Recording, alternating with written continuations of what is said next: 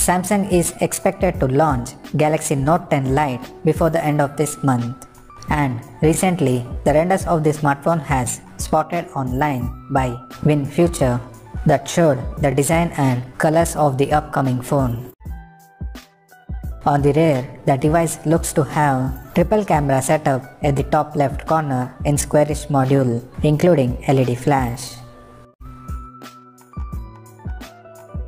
According to leak renders, the Galaxy Note 10 Lite is seen to have flat display with a punch hole at the top center for selfie camera, and it has rounded corners with a thin bezels around the edges of the screen.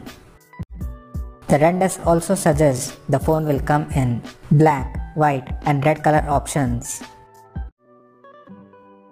The power button is visible at the right edge along with the volume rockers.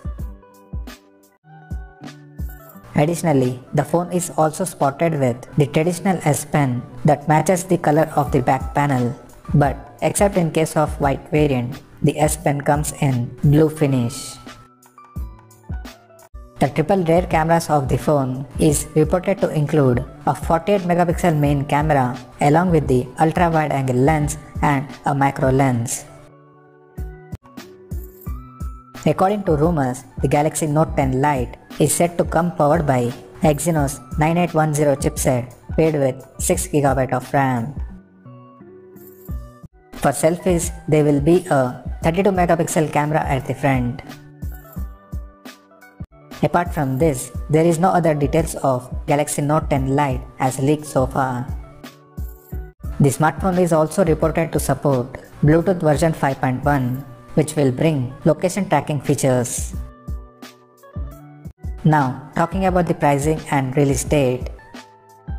The Samsung Galaxy Note 10 Lite is expected to launch on or before December 27th, and the pricing is reported to be around 670 euros in Germany, which roughly translates to 53,000 Indian rupees or $740 US.